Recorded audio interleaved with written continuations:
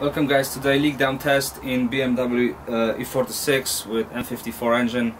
And first of all, reason for that video is just to show you, of course, but another reason is that I saw one and the guy misdiagnosed his engine by doing this test wrong. So first I will... Power steering. What? On the feet. Sorry. I have to be told. Yeah, actually I heard something. So where is it? Is it on the road? Is it fixed? No. No? How much? This is what he said.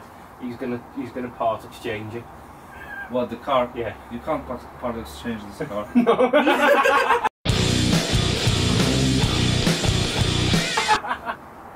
Welcome boys and girls. Today leak down test in BMW with M54 engine, straight 6.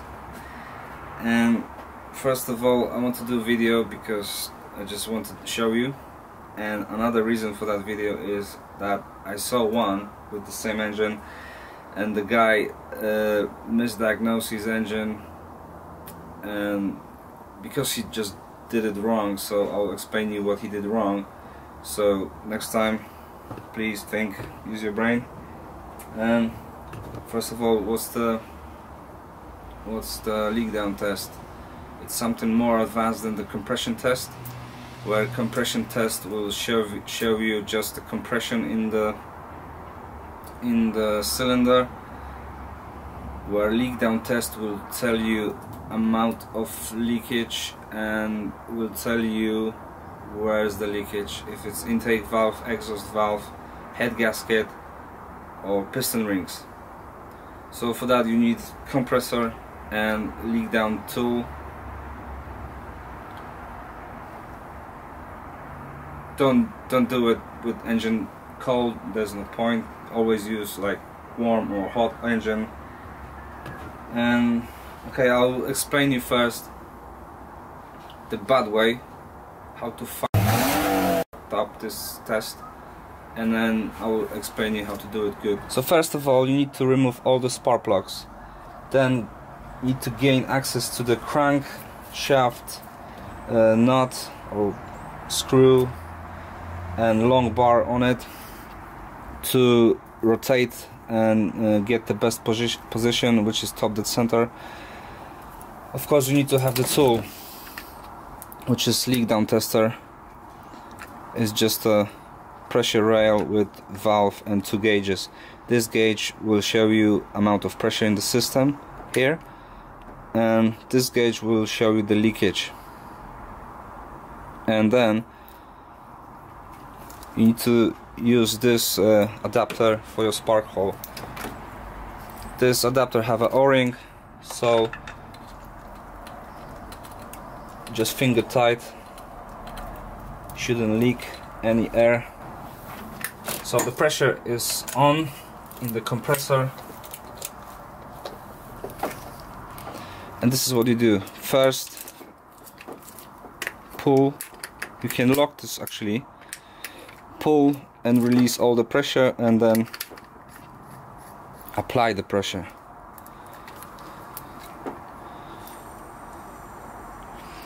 So here we got no leak, and here we got 100% leak. So I'm applying pressure and needle goes to 0.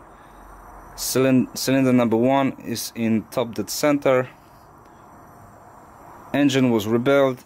Piston rings was replaced due to the oil burning in M54 engine. So we got only nearly 40 psi, and needle goes actually to minus. So now I will try to get 100 psi, and we got no leakage at all in the cylinder number 1.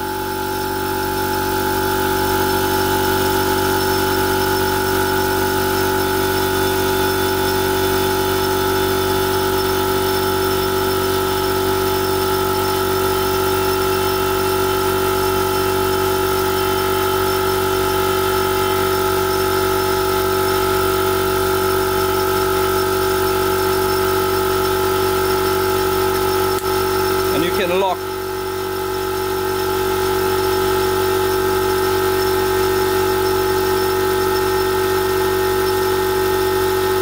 That's too much.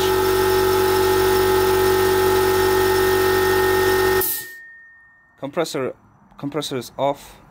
I got 100 psi here. I can lock the tool, and we got less than 0 leakage, so that's brilliant. But there's one thing the guy did wrong. See guys, when I apply the pressure, I hope you're gonna see, this bar moved to the right and hit the expansion tank, because we got so much pressure in the cylinder. The piston actually pushes down, compressing and pushing everything down with the bar. So now we got leak because we are off the top dead center, and this is the problem. I'm gonna switch it off. We got big leak now because the cylinder number 1 is not in the top dead center, and this is where the guy did it wrong. You need to make sure you have top dead center all the time. I will show you on cylinder number 2, 3, 4. If you're not gonna get it right, you're gonna have leakage on cylinder next to it. So guys, that's the procedure to do it right. Otherwise you will be replacing your head gasket, because you're gonna think you have a leakage between the cylinders. I will show you the procedure. You don't have to use a screwdriver to set the top dead center. Look, cylinder number 2, I'm applying pressure. I got leakage already from cylinder number 4 or something, and bar is already pushing down, so I know the top dead center is very close. So why I have leakage from cylinder number 4 if I'm testing cylinder number 2? Why is like that? Because of my head gasket? No. So I got spare camshaft with the carrier, and I will rotate it a few times, so it might give you some hints about this problem.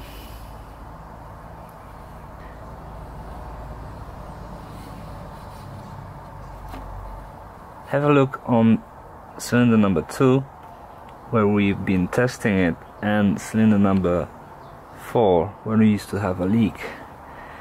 So cylinder number 2 is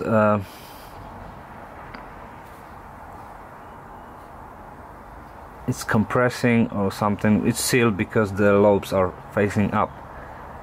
They're going down, and have a look on cylinder number 4. Number 2 is going down, it opens, and soon after the cylinder number 4 opens as well. So there's a big chance, if you're not gonna set your top dead center right, you're gonna have 2 cylinders open. This one is open fully now, and this one touching the lifters. That's why you have, I'm gonna take it off. That's why when you're not setting your top dead center properly, you're applying pressure, this valve might be open, pushing back to the intake manifold, and comes back here. So guys, I will explain you how you're gonna do your leakage test on your M54 if you want to do it. Before you're gonna hook this up to your cylinder number 2, you start your compressor, build your pressure here onto 100 psi. That will show you 0 leakage because this valve is closed now. But try to set your top dead center, and then you're gonna hook this up to your cylinder, desired cylinder, and by rotating, by pushing the crankshaft with the bar left or right, depends where you're gonna be, you're gonna feel it on your hand where will be the best position for the piston, and that needle will tell you everything. If the needle will drop and you're gonna feel less pressure on your hand, that means you're not on the top dead center. If you're gonna push it, for example, to the right, and you're gonna see that needle going again to the desired pressure and you still have no leakage, or the leakage is lower than before, that means that's gonna be a leakage. You can't leave just the bar and apply pressure, because the piston gonna go down, the crankshaft will move, probably one of the valves will be opened, and the air will be escaping in the intake manifold to the cylinder, for example number 4 or number 6. So I hope you guys understand the most important part of this video, which is don't leave the bar on its own assuming the top dead center you set is there, because as soon as you apply pressure, it's gone. So apply the pressure into the system, then connect the adapter, and then get the best position of your piston and read the gauge. So I hope that was useful. In next video I will explain you why M54 engine they do rattle. You know the rattle, if you don't know it, there's many videos out there, like a diesel sound of the engine. I will explain you what's the cause of it and what's the solution. Hope you guys enjoy. See you next time. Please subscribe, comment, and take care.